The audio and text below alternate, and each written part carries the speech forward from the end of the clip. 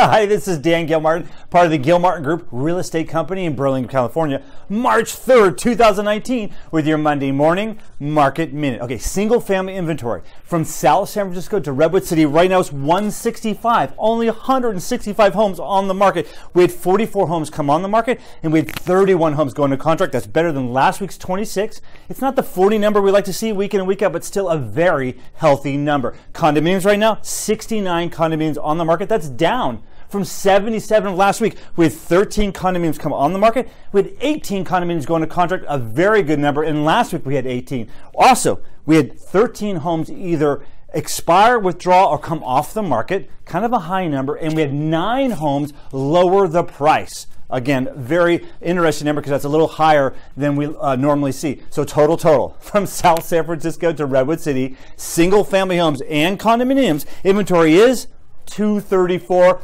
up slightly from 227 last week. So this market continues to show its resiliency and is very, very healthy. There's more homes, like I've been saying, on the market than last year, which is better for buyers, and yet sellers, when done correctly, can still get a great price for their home. Thanks for listening. Have a great day, and I'll talk to you next week.